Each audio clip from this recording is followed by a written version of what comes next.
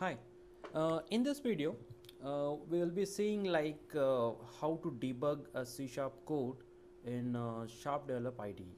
So let us see what outcomes have been listed for today's videos.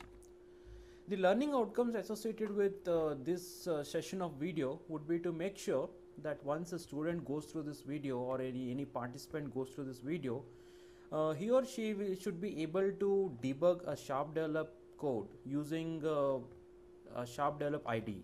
So when we talk about a SharpDevelop code, it could be like a C#, it could be VB.NET, or it could be any .NET supported language.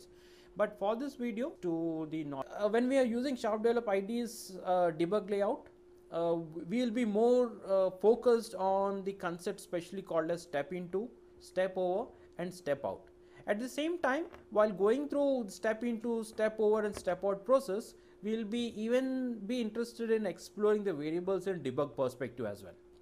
So why do we need to explore variables in debug perspective? Because most of the times when we do some kind of like mathematical arithmetic or some kind of processing of a data, we always store them in a variables, or it could be even an array of variables as well. So to make sure the variables have been assigned proper values is one of the very crucial part of a debugging process. So let us do an hands-on. So what we'll be doing is we'll be switching to SharpDevelop, and we'll proceed ahead from there on. So let me switch to SharpDevelop. My ID is a blank here.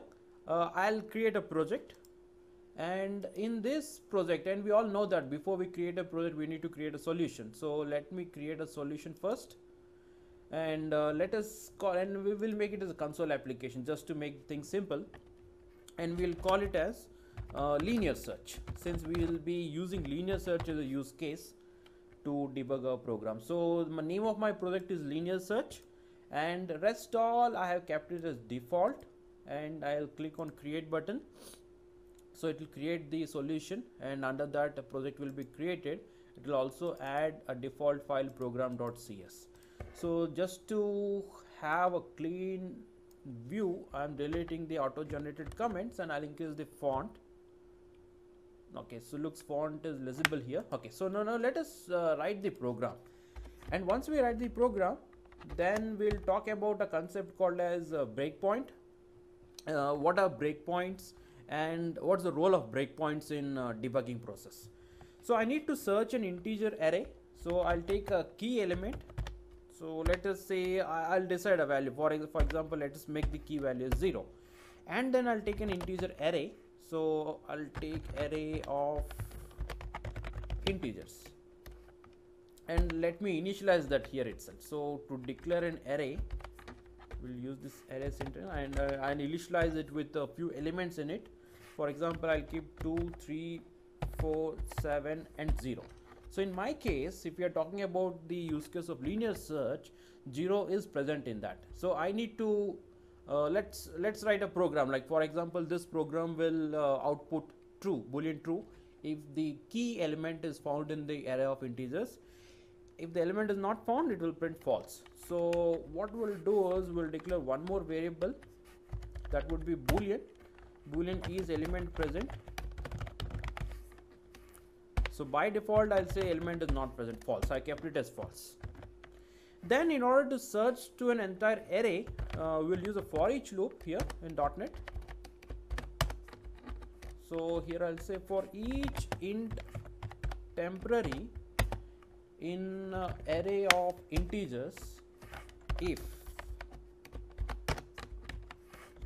temporary values equal to our key element. If it is equal to our key element, then what we'll do is we'll set isElement to true, and we'll break the loop.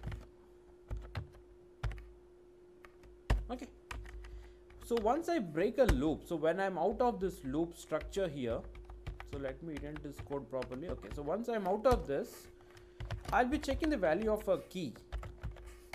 Sorry, it can't be a key. As per our code, it should be isElement.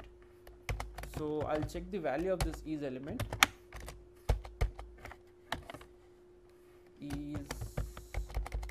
See, sometimes this auto completion might so in such a cases, better it's always you cut and paste it directly. So this sometimes it becomes issue with SharpDevelop because its auto completion feature is not that up to the mark when we compare it with Visual Studio. So if is element present, I'll put a console dot write line.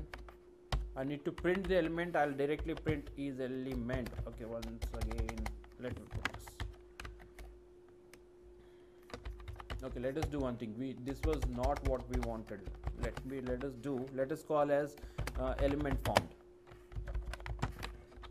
And if it isn't, so if is element boolean variable remains false even after iterating to an entire array, it's an indication that element is not present. So in that case, we'll do a console dot write line and we'll print a message element not found. Fine, so let us first execute this code and let us select. Okay, now if we run this program, it would be quite easy for me to say whether the program is working or not. But what I'll do is we will try to debug rather than executing the program. So here I would be interested to know like what is the state of a program in the mid of execution or at the end of execution.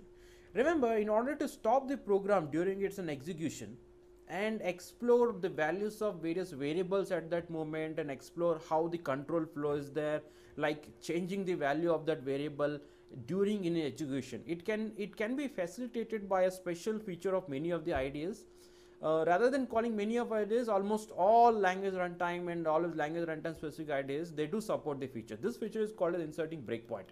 The name of breakpoint itself is quite self-explanatory. So when I say I am inserting a breakpoint, so if I want to insert a breakpoint where, so what I'll do is here my element is searching for all. So what I'll do at this moment of break, here at this line, the selected line which I have selected, I'll put a breakpoint.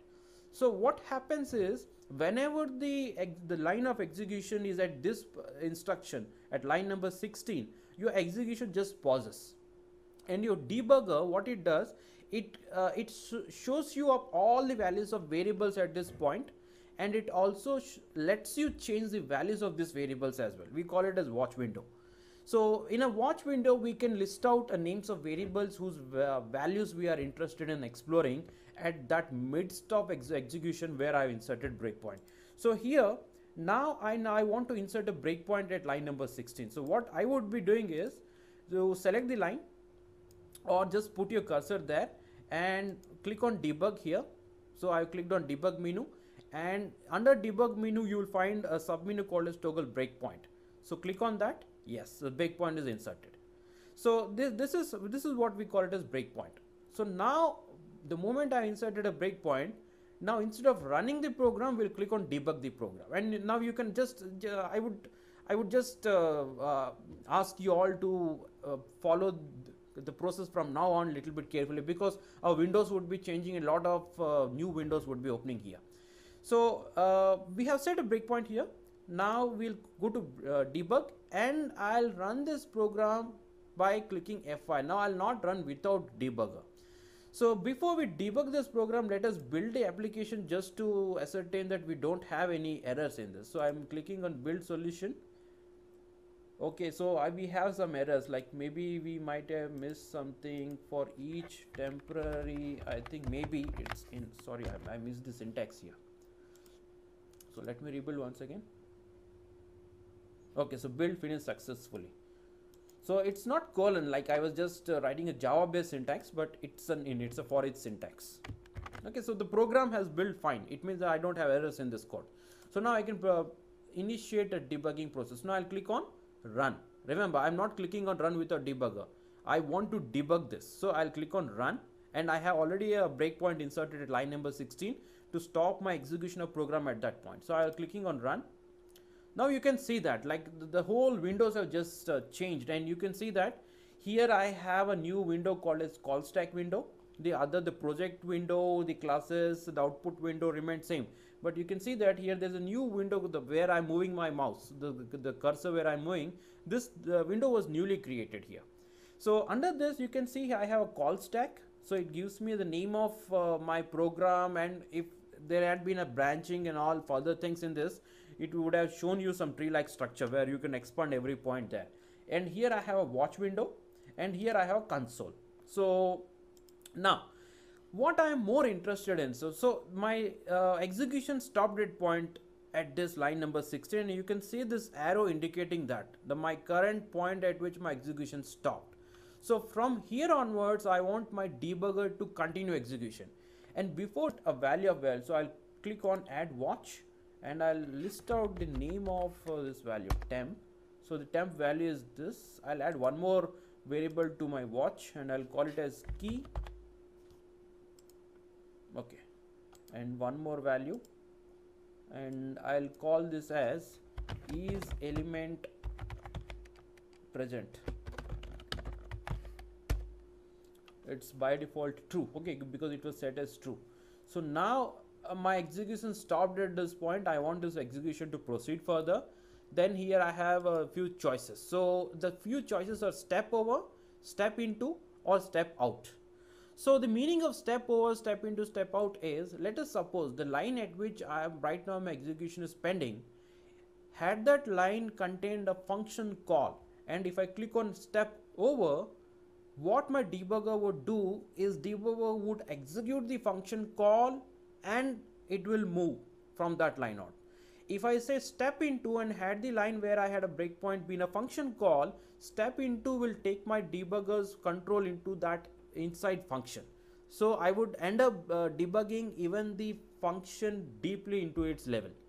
And the moment when I'm debugging functions deep by using step into menu, at a point if I feel no, I don't have any problem with the function and I want to continue with debugging with my earlier program, I would click on step out. So step out would take me my debugger's control from a function to the function which will actually call that function. So right now, quickly what we have seen in this hands-on is we have seen that SharpDevelop lets us debug a C# code. And to debug a code, what we need to do is we need to rely on a concept called as breakpoints. And more wisely you choose a breakpoints and its watch variables, more precisely you will be able to debug the program. So the question, like I have a quick reflection question for you. What does a watch window let you do? Like to be more precise, does watch window lets you change the value of variable? What do you think like? So you can think on it and you can recall an answer, but the right answer here is yes. Watch window, specifically when we are talking about SharpDevelop ID, yes, it lets you say change the value of variable dynamically through the watch window. Okay. As a further reading, I would recommend you explore the link where you have a lot of debugging features of SharpDevelop explained in detail. And this is a bibliography which I referred to make this PowerPoint.